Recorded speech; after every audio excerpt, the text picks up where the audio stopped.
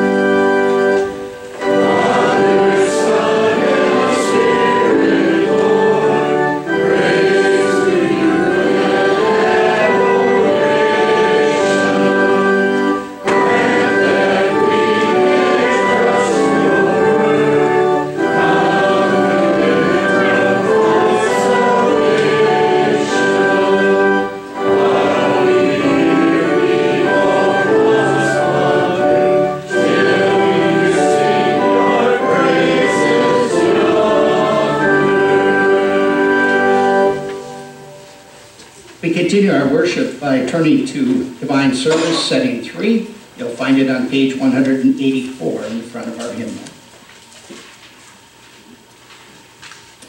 In the name of the Father, and of the Son, and of the Holy Spirit. Amen. Beloved in the Lord, let us draw near with a true heart and confess our sins unto God our Father, beseeching him in the name of our Lord Jesus Christ, grant us forgiveness. Our help is in the name of the Lord, who made heaven and earth. I said, I will confess my transgressions unto the Lord. And you forgave the iniquity of my sin. Good morning, Don. Good morning. Third car in there was the third car from Parsonage was the one that the alarm was going off. But I guess O Almighty God, merciful Father, I, a poor miserable sinner, confess unto you all my sins and iniquities, with which I have ever offended you, and justly deserve your temporal and eternal punishment. But I am heartily sorry for them, and sincerely repent of them. And I pray you in your boundless mercy, and for the sake of the holy, innocent, bitter sufferings and death of your beloved Son, Jesus Christ, to be gracious and merciful to me, a poor sinful being. upon this your confession, I, by virtue of my office as an ordained servant of the word, announce the grace of God unto all of you. And in the stead and by the command of our Lord Jesus Christ, I forgive you all your sins in the name of the Father, and of the Son, and of the Holy Spirit. Amen. I invite you to take from your bulletin the worship insert entitled The Fourth Sunday After Pentecost, as we join in reading responsively the intro.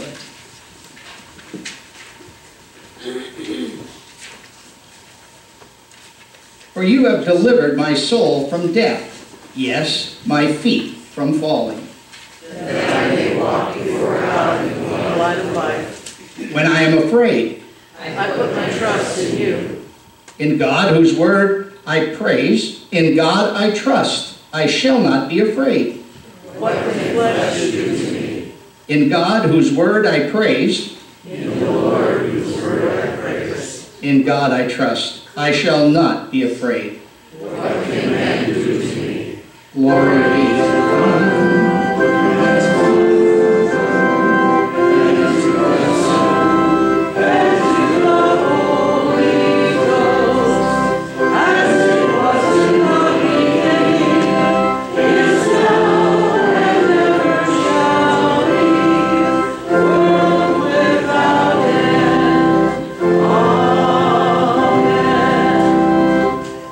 For you have delivered my soul from death, yes, my feet from falling. That I may walk before God in the light of life.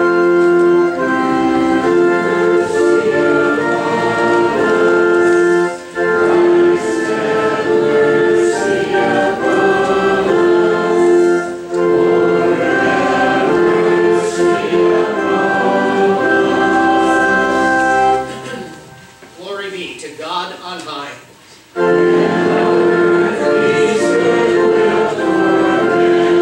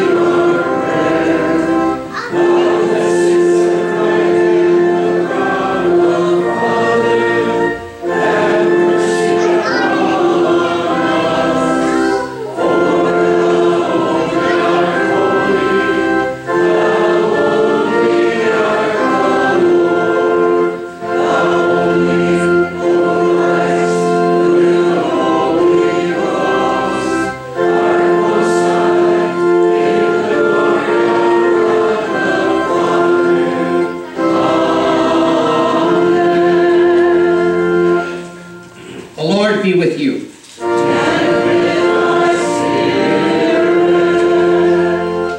Let us pray.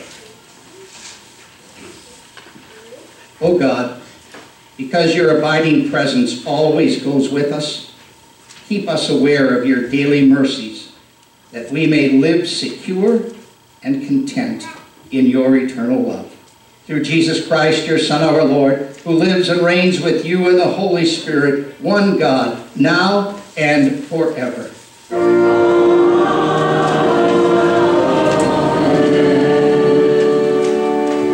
You may be seated.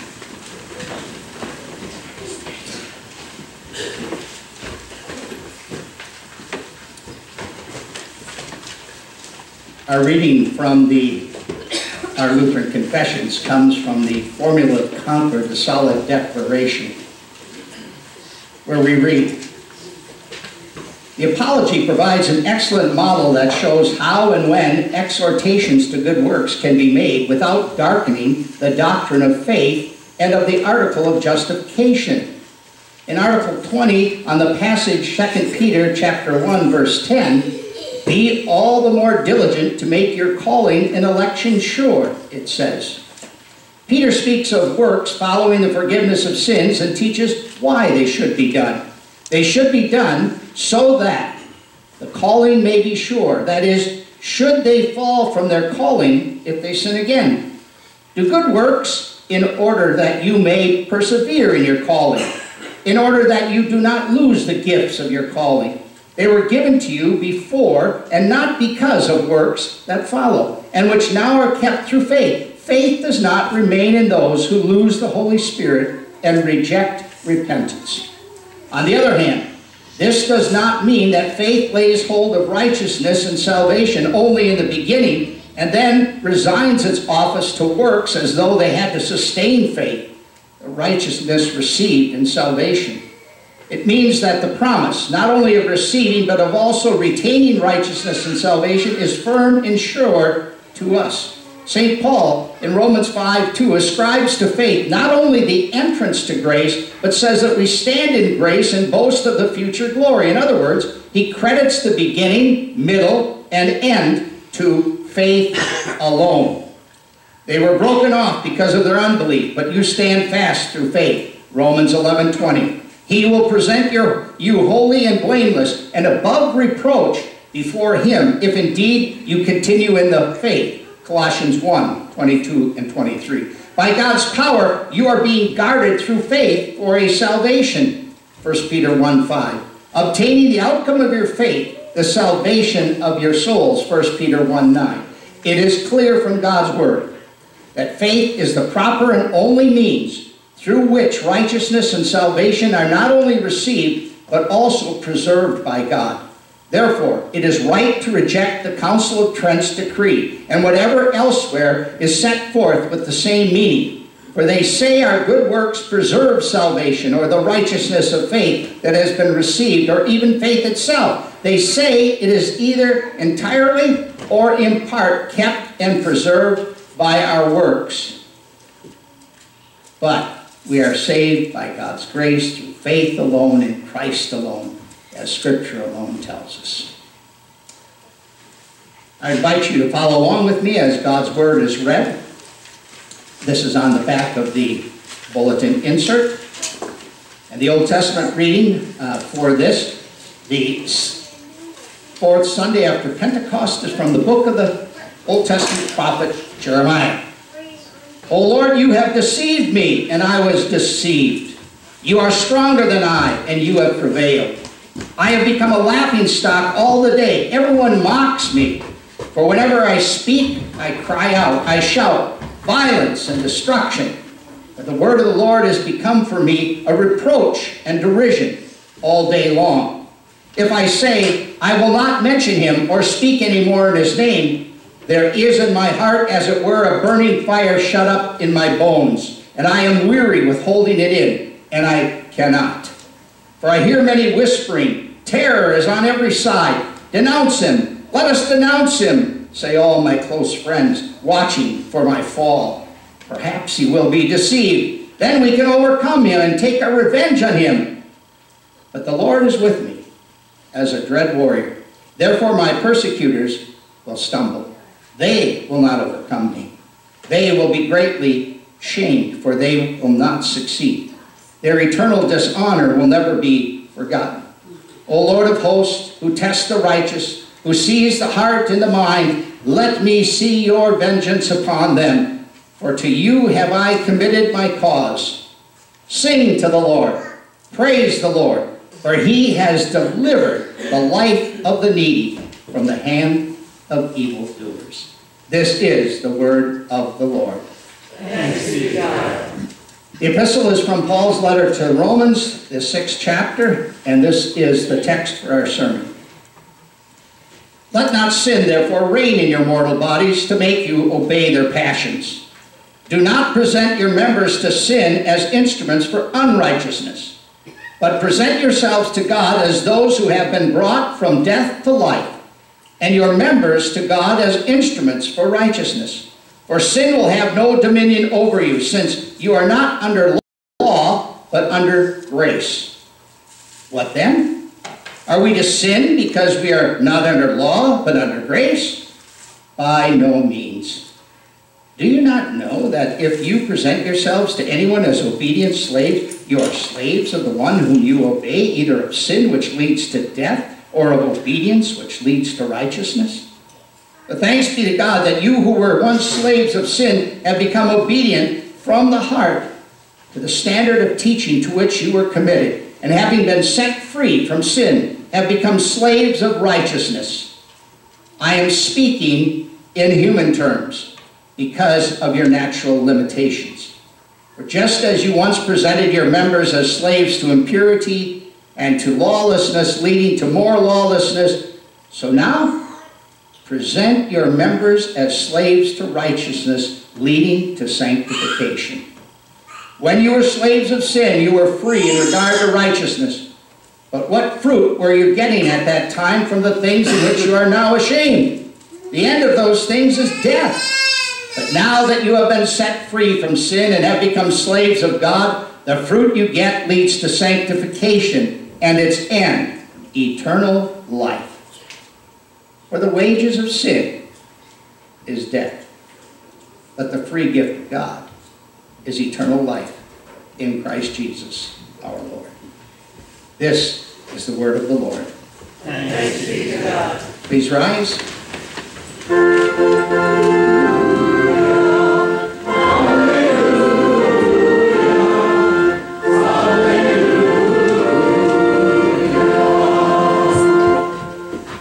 Gospel according to St. Matthew, the 10th chapter.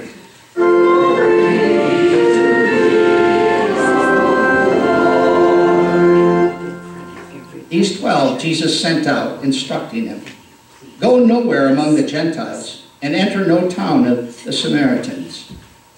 Brother will deliver brother over to death, and the father his child, and children will rise against parents and have them put to death. You will be hated by all for my name's sake. But the one who endures to the end will be saved. When they persecute you in one town, flee to the next. For truly I say to you, you will not have gone through all the towns of Israel before the Son of Man comes. A disciple is not above his teacher, nor a servant above his master. It is enough for the disciple to be like his teacher, and the servant like his master. If they have called the master of the house Beelzebub, how much more will they malign those of his household? So have no fear of them, for nothing is covered that will not be revealed, or hidden that will not be known. What I tell you in the dark, say in the light. And what you hear whispered, proclaim on the housetops. And do not fear those who kill the body, but cannot kill the soul. Rather fear him who can destroy both soul and body in hell. Are not 2 sparrows sold for a penny? And not one of them will fall to the ground apart from your Father. But even the hairs of your head are all numbered. Fear not, therefore, you are of more value than many sparrows. So everyone who acknowledges me before men, I also will acknowledge before my Father who is in heaven. But whoever denies me before men, I will deny before my Father who is in heaven. This is the gospel of our Lord.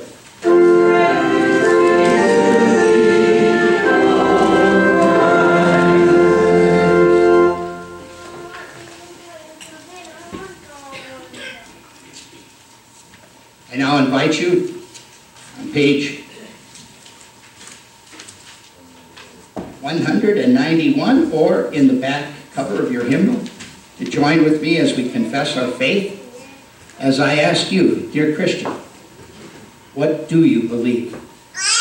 I believe in Father Almighty, maker of heaven and earth, and all things visible and invisible, and in one Lord Jesus Christ, the only begotten Son of God, begotten of his Father before all worlds, God of God, light of light, very God of very God, begotten, not made, being of one substance with the Father, by whom all things were made, who for us men and for our salvation came down from heaven, and was incarnate by the Holy Spirit of the Virgin Mary, and was made man, and was crucified also for us under Pontius Pilate. He suffered and was buried, and the third day he rose again, according to the Scriptures, and ascended into heaven, and sits at the right hand of the Father. And he will come again with glory to judge both the living and the dead, whose kingdom will have no end. And I believe in the Holy Spirit, the Lord and giver of life, who proceeds from the Father and the Son, who with the Father and the Son together is worshipped and glorified, who spoke by the prophets. And I believe in one holy Christian and apostolic church. I acknowledge one baptism for the remission of sins, and I look for the resurrection of the dead and the life of the world to come. Amen. You may be seated as we sing our next hymn.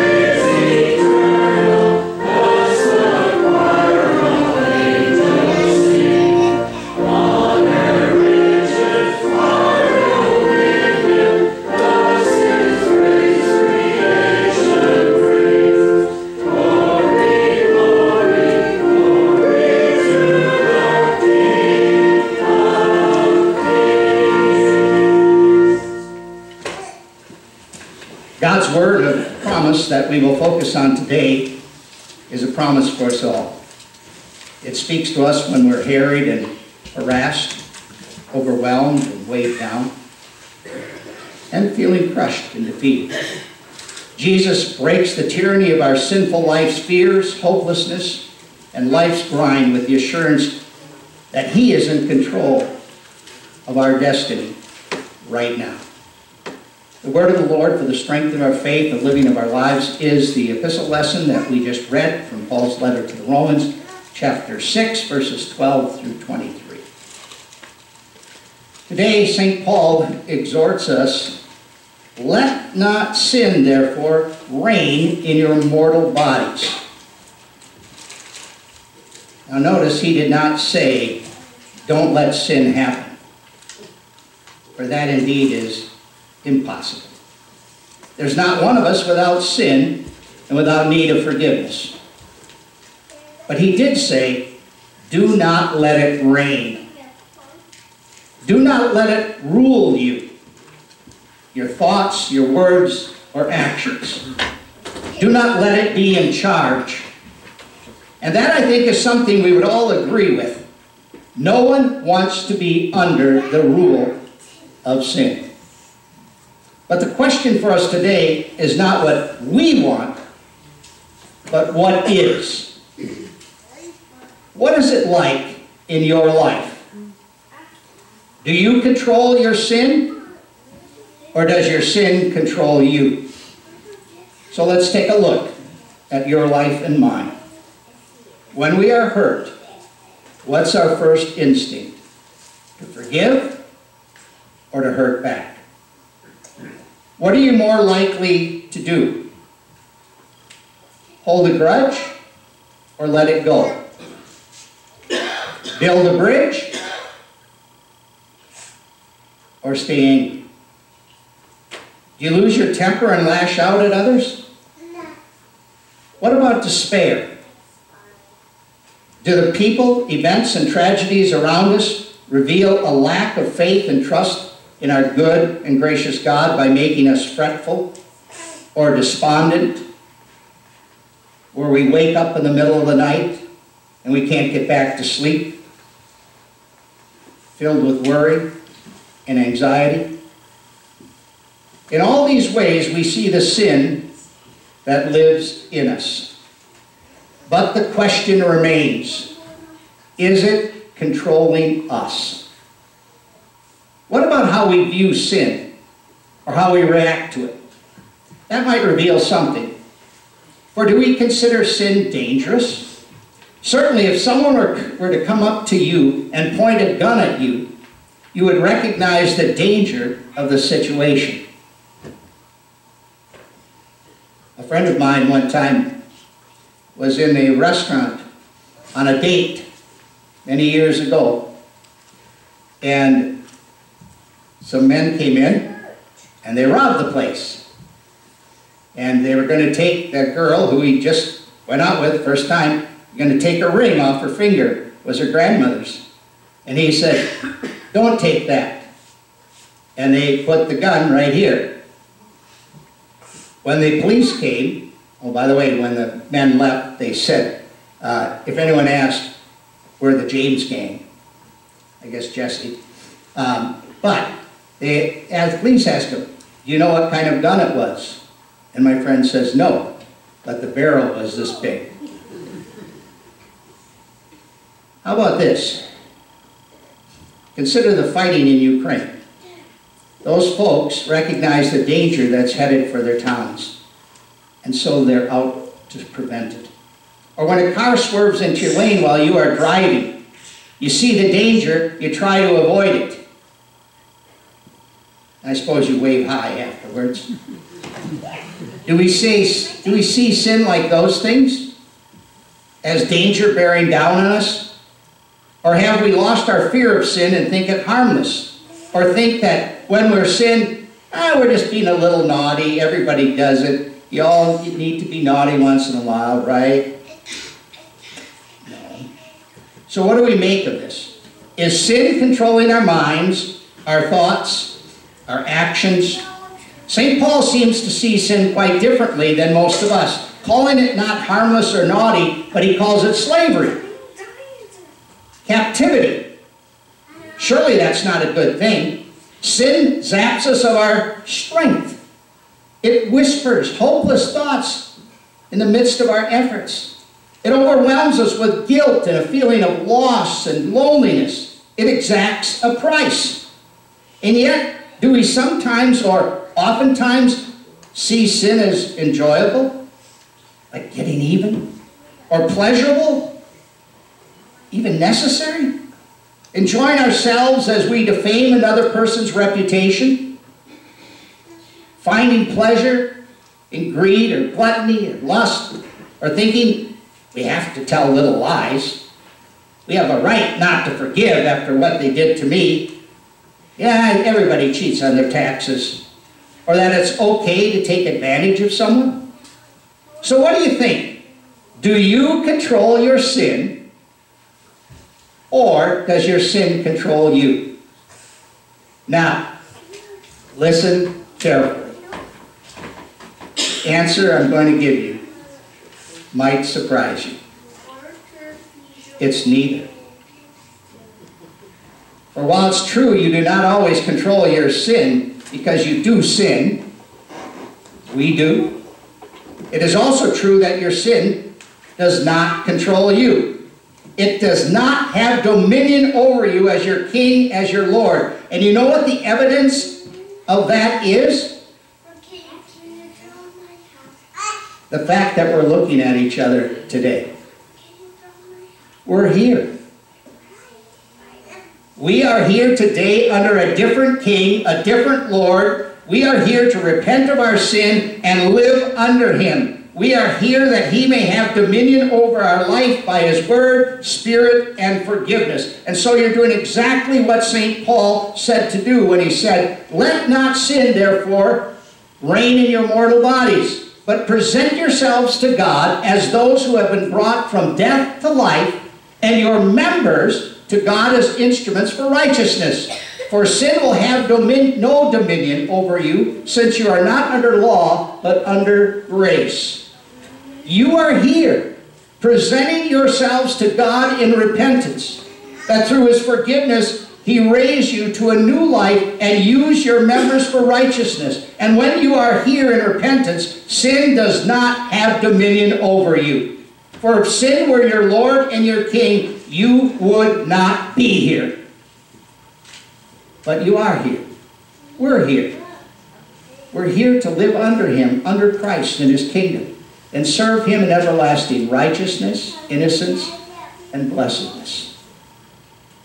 For the opposite of sinning for the Christian is not to not sin. That's usually what we think of first, right? But as I said at the beginning of this sermon, that's impossible for us. And it is to live under the law, relying on what I can do, relying on my strength, like the little engine that could, telling ourselves, I think I can, I think I can, I think I can get over the mountain of sin in my life. The problem is that that mountain of sin in our lives is a mountain that has no end. And while we may think we can, we can't. And all our effort to overcome sin will simply wear us out, and sooner or later, crush us. And so the opposite of sinning for the Christian is not to not sin. It's not to look to ourselves for the solution. The solution is to look to Christ. For the Christian, the opposite of sinning is to repent.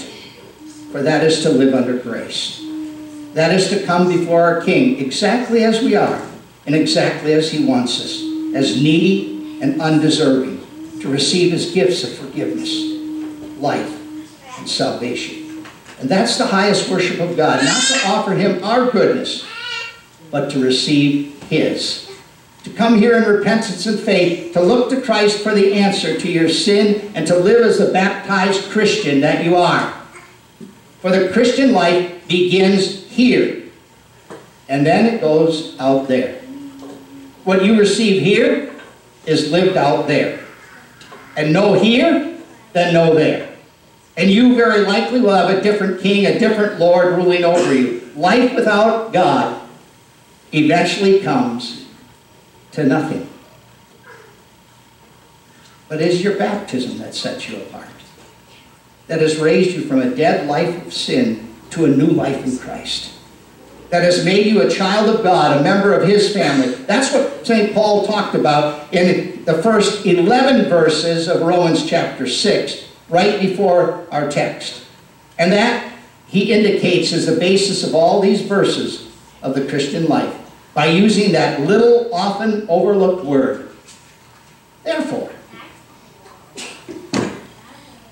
Or in other words, because of that reality, your baptism, therefore this reality, a new life under a new King and Lord. A new life lived under grace. A new life which bears not bad fruit, but good fruit. Because you cannot bear good fruit until you have been grafted as vines onto the good tree. And there's only one of those, the tree that grew from the stump of Jesse, the tree of life, named Jesus Christ. Therefore, we deal with our sin not by trying to control it, but by having Christ kill it, by having it kill him. For his death in our place and his resurrection was the end of our sin and the death of our death. Thus, to die and rise with Christ is the only way to deal with sin. To die and rise with Christ, living in our baptism each and every day. To die and rise with Christ, living in his resurrecting forgiveness each and every day. To die and rise with Christ, eating and drinking his crucified body and his crucified and risen body and blood. And so not only living in him, but he in us. Christ living in us and working through us. Christ reigning over us from the throne of the cross, his death and resurrection, the pattern of our lives. And then from the life of Christ will flow our life in the world and the fruit of good works. The fancy word Paul uses for that is sanctification. Or in other words, the holy life that we live because the Holy One lives in us. That confidence is what enabled Jeremiah, our Old Testament reading today, to live and prophesy in the midst of such a sinful, rebellious, and murderous world, for he knew that the Lord was with him. And that confidence is what enabled the disciples to go out into the midst of such a sinful, rebellious, murderous world, for the Lord was with them. And that confidence is what enables us to go out into the sinful, rebellious, murderous world, that the Lord is with us. For we will have what is most sure in the world, Jesus' name, his promise, his promises, and his Spirit. Our Heavenly Father knows every hair on our heads. He knows every sparrow that falls to the ground. And you are worth much more than them. For you are worth the death of his only begotten Son, that you might live and not die, that the wages of sin be paid. And so you have the free gift of God, eternal life. In Christ Jesus, your Lord, your King. To live under him, no longer a slave to sin, but as a redeemed child of God. Today, God wants us not just to understand, but to see our life from his perspective, from his directive, from his work on our behalf, and then by faith exercise our life of grace in him for others. In him, for him. Don't be overcome with your temporary failures and struggles. Remember the one who called you to faith. He has already made all things possible. The wages of sin may be death. Thanks be to God who gives us the victory through our Lord Jesus Christ. That's certain hope. That's forgiveness. That's life that God gives to you. You know what? He has it all under control. In the name of the Father, and of the Son, and of the Holy Spirit. Amen. Now the peace of God, which passes all understanding, keep your hearts and your minds through faith in Christ Jesus our Lord, unto life everlasting. Spirit.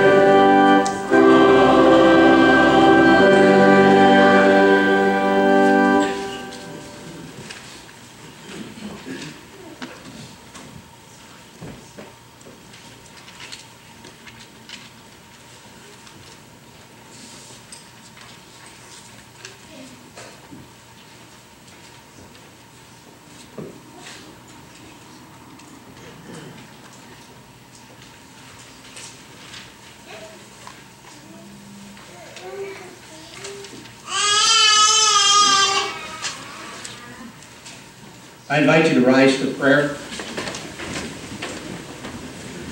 Beloved in the Lord, let us draw near to the Lord's throne of grace and pray as he has commanded us, trusting in our Lord to hear our prayers and answer our petitions according to his mercy.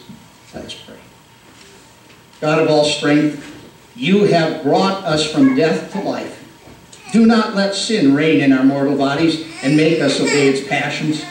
Turn our hearts continually to Christ, that we would present our bodies as instruments of righteousness. Lord, in your mercy. God of our salvation, your Son warned that your people would face opposition from the world. Give courage and fortitude to your pastors and people, that they would boldly sing your praises, gladly endure suffering for the name of Jesus, and continue by your grace to the end. Bless the calling process here at First English, and bring a faithful pastor here. Claim your word and administer your sacraments. Lord, in your mercy. Father in heaven, the curse of sin brings division within families, among friends, and in our congregations. Grant unity of faith within the households of this church, and make this a place where your grace abounds. Give wisdom and peace where there is anger and strife. Help us to live insofar as it's up to us at peace with one another, even when we're annoyed and hurt. Help us to care for one another, even when we're stressed out and stretched thin, and help us to forgive each other, even when that seems difficult. Lord, in your mercy. Almighty God, keep our feet from falling and preserve us from fear. Make us confident that since you have delivered our souls from death, you will deliver us to walk before you in the sight of everlasting life. Lord, in your mercy. Faithful God, with your favor upon us, we pray you to help us in our fight against temptation and sin. Help us to live holy and righteous lives by the power of your Spirit, and keep us from surrendering ourselves to the slavery from which Christ has set us free. Lord, in your mercy. Our Creator and Lord, from you all things come, and to you are all things directed. Provide for our nation faithful leaders who will hear and heed your word, protect liberty, and inspire us to use our freedom honorably. Be with those who serve in the military and who protect and serve us in law enforcement, in first responders, and all in medical field and other areas that not only help us, but also protect us. Lord, in your mercy. Merciful God, give healing and strength to the sick and all afflicted in body or mind, and grant to those who struggle the gift of peace of mind and heart. Hear us especially for those who need our prayers, including Daryl, Jerry, Inez, Lauren, Reynold, Ted, John, Brooke, Barb, Dennis, Karen, Audrey, Jerry, Jean, Craig, Donna, Todd, and Wayne, and all others whom we name in our hearts, dear Lord. We pray that, dear Lord, you would be with them, and that you would heal them according to your will. Lord, in your mercy. We thank you, Lord, dear Lord, for the gift of marriage. And as Dennis and Karen Marshall celebrate wedding anniversary, open their hearts always to receive more of your love, that their love for each other may never grow weary, but deepen and grow through every joy and sorrow share.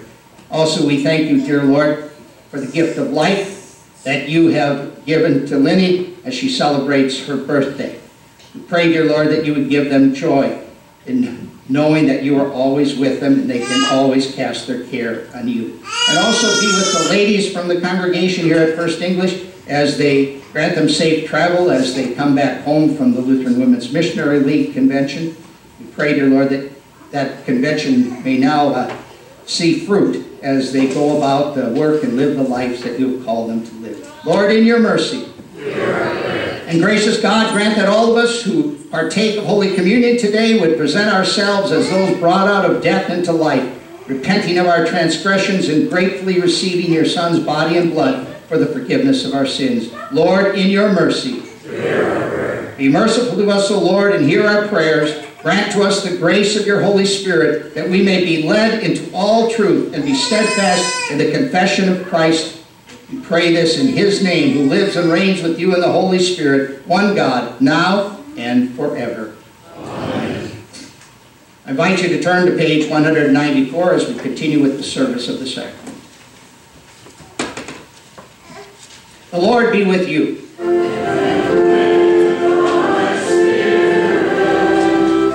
Lift up your hearts.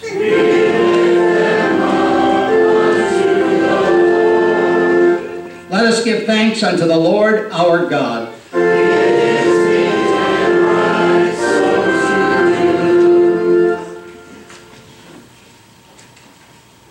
It is truly meet, right, and salutary that we should at all times and in all places give thanks to you, Holy Lord, Almighty Father, everlasting God, through Jesus Christ our Lord, who out of love for his fallen creation humbled himself by taking on the form of a servant, becoming obedient unto death, even death upon a cross. Risen from the dead, he has freed us from eternal death and given us life everlasting. Therefore, with angels and archangels and all the company of heaven, we laud and magnify your glorious name, evermore praising you and singing.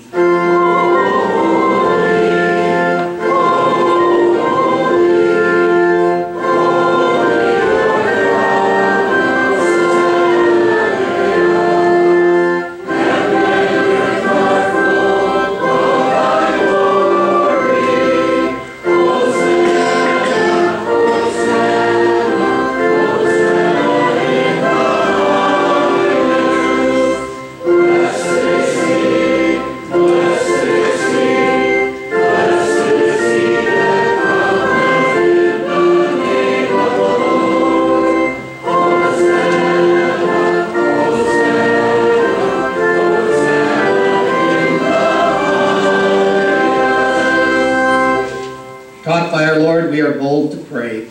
Our Father, who art in heaven, hallowed be thy name. Thy kingdom come, thy will be done, on earth as it is in heaven.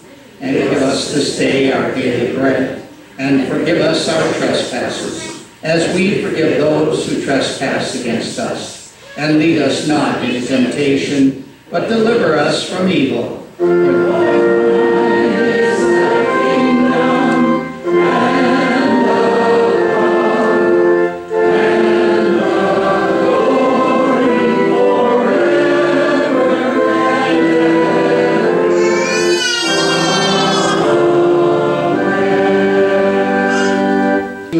The Lord make his face shine on you and be gracious to you. The Lord look upon you with favor and give to you his peace. You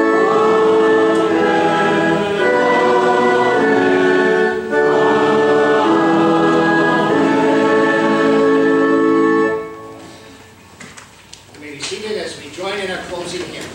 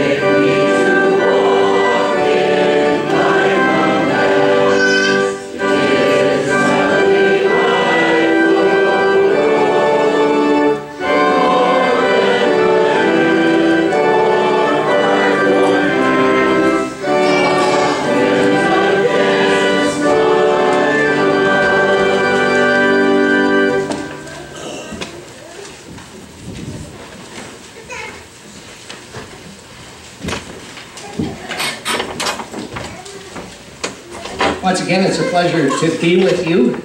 I know on the calendar this week, I guess June 21st, you see that was the first day of summer, but we also can tell when summer comes, when our friends come up to the Northland, like Pastor and Mrs. Roberts from Florida. So I know it's summer when I see them. And, you know, I just want to tell you this quick little story that fits with our sermon about under control. So this fellow goes in to the Bank of America with the intention of robbing. And he takes a withdrawal slip and he writes in there, "Give me all your money." And he goes up to the teller and she looks at this and she said, "Well, I can't read this." So then he thinks, okay, I've got this under control. There's a Wells Fargo across the street.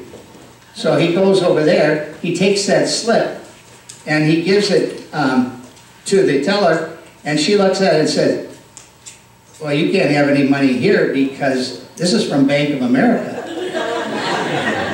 So he's got it under control. So the guy leaves and goes back across the street again. And of course, she calls the police while he's waiting in line. They come and arrest him. So things aren't always under control, are they? Especially when sin comes. I'd like to invite you, special invitation, to join us for fellowship. But also this morning for our Bible class, I'm going to show you some pictures, but also running commentary from my trip to Israel.